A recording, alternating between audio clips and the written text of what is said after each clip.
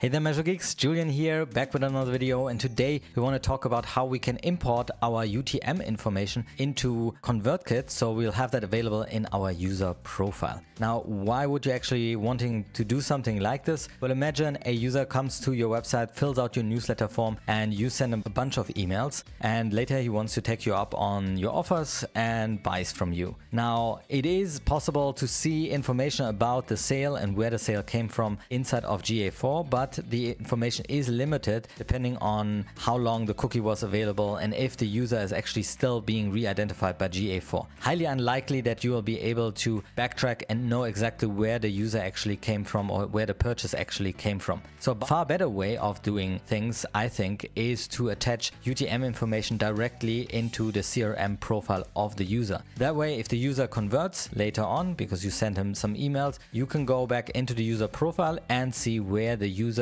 originally came from when he signed up to your form. So that's what we want to set up today. There are two ways of doing things like this. We'll do the manual way, and I'm going to show you how you can do this with Google Tag Manager. This involves a few different steps, but we also came up with a new way of doing things, and we've developed a little tool which I will tell you about later on, and this makes things much easier. But let's get started, and I'll show you what we are building out today. So let's say the user comes to this website here and there is actually UTM information in this URL. So I'm just going to connect. We'll do this with Google Tag Manager today. So we connect to this URL. We have UTM information in here. This UTM information gets stored in a cookie. And once the user then goes to the ConvertKit form and fills out this information, so the email address, for example, we should then be able to see inside of our subscribers here to this user exactly.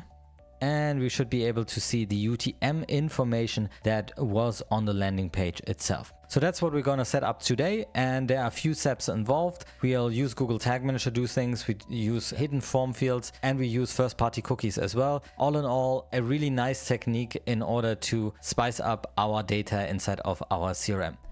So let's get started setting this up. As a prerequisite, what we would need is obviously our website with our ConvertKit form on it. We also need Google Tag Manager set up on that website. This is an empty account right now, and you need to have your ConvertKit open so we'll be able to implement stuff here.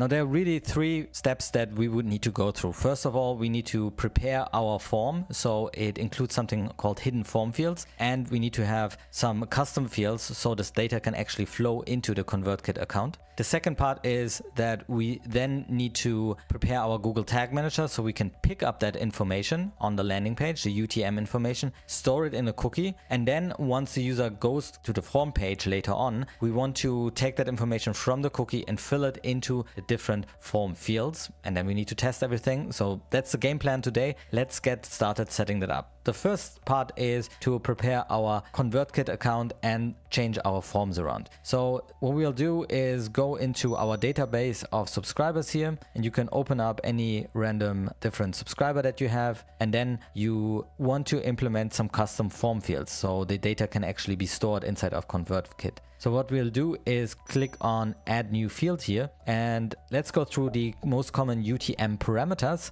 that we want to store inside of our ConvertKit. So in our case, it would be UTM medium. So here we go. We have filled out all of these forms. These are the most common UTM parameters. There are more out there, but I just opted to go with those right here. If you wanted to fill in more, you could do that. You can also change them around however you want. This is not a naming convention that you need to adhere to, but I think it makes it pretty clear that these are UTM parameters right here. So with that, I'm going to click here on update subscriber, and now these fields are in there, and we can now change our form around to implement actually these fields in the form. So for that, we'll go to landing pages and forms. We'll click on create new. Let's go with a form here, and I'm just going to go with an inline form. This is an HTML form. You need to be able to change the HTML in order to make this technique work. And then we'll be able to choose one of these templates. Let's go with this Pine template. And here we have our form builder, and we can add some custom fields to it. So we'll just click on this plus button, and I'm going to choose the custom fields that we have set up here one by one. So in our case, content, we have medium, term. And so now they are in here. Obviously that doesn't look quite nice, but I'll show you in a second how we'll be able to hide them. So what we're going to do is publish this. And now we want to go with the HTML version, very important, in order to change them around later on and hide these form fields. So I'm going to copy this one and let's enter this into our website itself. So here's our old form and I'm going to go to edit page and now replace this with our form right here. Now when we view the page, we see we have all of the UTM campaign and so on still in here. So what we want to do is actually hide these form fields, and we'll do this by looking, let's just press Control F or Command F and put in type. And that will show us here the email address is the type email, which we won't still have the email address in here. But then our form fields of UTM campaign, UTM content and medium, these are type text and we want to change this into hidden. Just change this around in this HTML here. So these will be hidden. All right, that's it. Let's update this. And with this, we should see that now our different form fields here are hidden away and we only see the email address. So we have these form fields now available in the background. We can actually look at them by going into inspect element. And we see here, this is our email address field. But underneath here in the developer tools, we see that we have something called UTM campaigns and the information is still in here.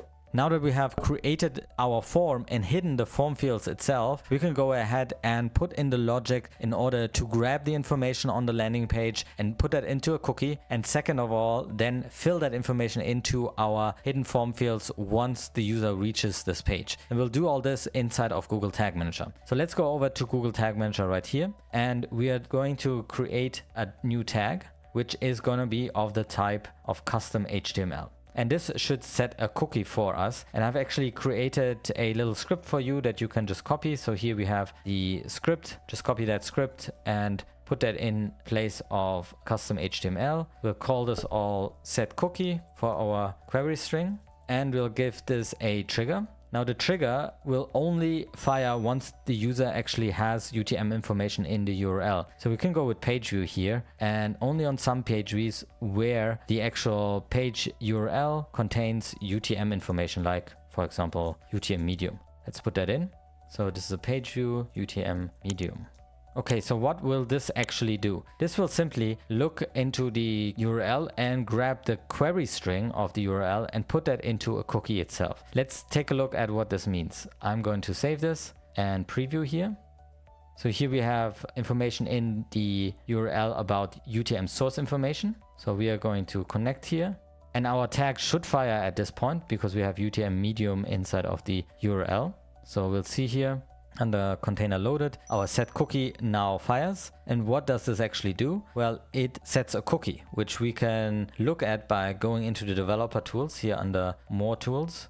We have our developer tools, and then we can go to application up here and look for our cookies. And here we have all of our cookies that have been set. And one that we have set particularly is our source query parameter. So this is all of the information that is actually inside of the query string, which is everything after the question mark that you see up here. And there's all of our UTM information in here, so nothing will be forgotten later on. So we have grabbed that information now, and once the user goes to the next page, for example, he goes to this page right here, obviously there's no UTM information anymore inside of the URL, but we have that data available now inside in our cookie and can use it later on. So when do we want to use it actually? When the user goes to this page right here, which is our ConvertKit form. And what we want to do is read that information at this stage and then fill it into these hidden form fields that are available in the background. So how do we do this? Well, again, inside of Google Tag Manager, we'll create a new tag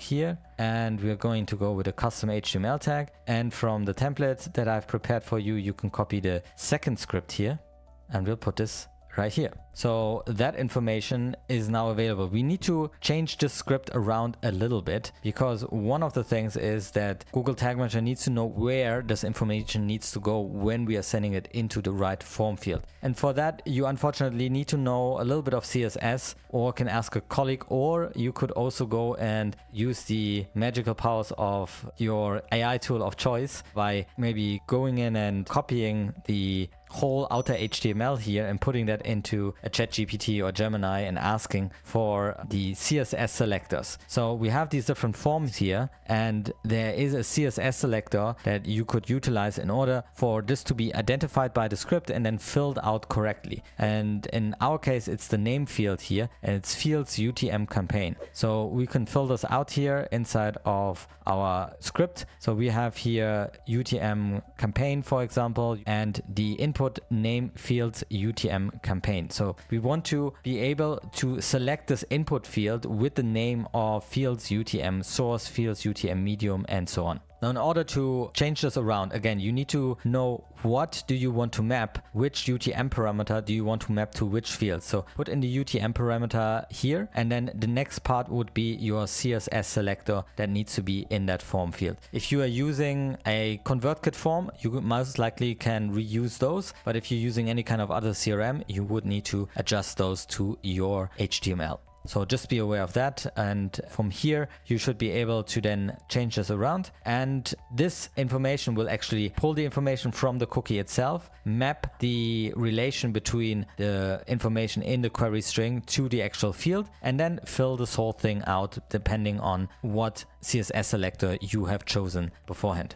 Okay, let's call this our form fill for our ConvertKit form. And when should this actually trigger? When should we fill out this information? Well, we want to have that available once the page actually has loaded. So we are going to press here on plus button and create a new trigger on DOM ready. And only if the page path, in our case, it is ConvertKit form, is in the URL itself. You could utilize other mechanisms of trying to figure out if there's a form on the page. So maybe you have it on all the pages. Obviously, you could also deploy this on all the pages that on your website itself. But for us, we want to do this on DOM ready, so we are able to know that the form has actually loaded, and the page path includes ConvertKit form. So let's put in DOM here and ConvertKit form. So let's save this and attach this to our tag, and I'll preview this. So here we go. We have our UTM information in here. That should now fire, first of all, our tag that sets our cookie itself, which is under container loaded. So set the cookie. Now we are going to navigate over to our target page, which is the ConvertKit form. And now in the background, everything should be filled out. We can actually now go back into our inspect element here and change the fields just temporarily, just for us to see if it's being filled correctly by changing around the type. Here it's hidden. I'm going to change this into text, and voila, our field should reappear again. And here we can see this has been filled out in the background itself. So once the user then decides, okay, we're going to go back to hidden, and the user fills out this form field, sends the information off, we should then see this inside of our ConvertKit subscriber list. I don't have double opt-in here, so we'll be able to see this actually second test right here. And here we can see all the information has now been filled out automatically depending on what was in the original URL. So we have here UTM source newsletter, email, summer, and mobile, and that should actually map quite nicely to these fields. And now we have all the UTM information inside of our CRM, and if the user converts later on, we'll be able to backtrack and know where he actually came from. Don't forget, if you want to make this into something permanent on your website, you need to publish this and submit this as a version right here, and then publish it to all of your users so it goes live on your website itself. So as you can see, I think this is a really nice technique in order to import your UTM information into your ConvertKit. Although it might be a little bit convoluted because you need to set up the form fields, you need to be able to know the right CSS selectors and deal with a bunch of JavaScript inside of Google Tag Manager, but it's doable. Yet I want to let you know about a new tool that we have developed called SourceLink. With SourceLink, you will be able to do this really easily in just a few steps. All you need to do is to sign up to our platform. There you need to put in your API key for your ConvertKit, and then we can go in and create all of the different custom form fields that you want inside of ConvertKit itself. From there, you just need to install a script, maybe through Google Tag Manager, for example, and we'll then grab the information about where the user came from and connect it to your ConvertKit account. So that actually happens without needing to change any forms around in the background itself. And then all of this is synced up and will be running smoothly from there. So the setup really just takes a few minutes and you get some really rich and rewarding data later on your ConvertKit account. So if you're interested, we are building a beta list right now. We'll have a link down below that you can sign up to this one as well if you want to test it out. But for now, I hope you enjoyed this little video on how to import our UTM information into ConvertKit. If you liked it, give us a like, thumbs up, and subscribe to the channel if you haven't yet. Now, my name is Julian. Till next time.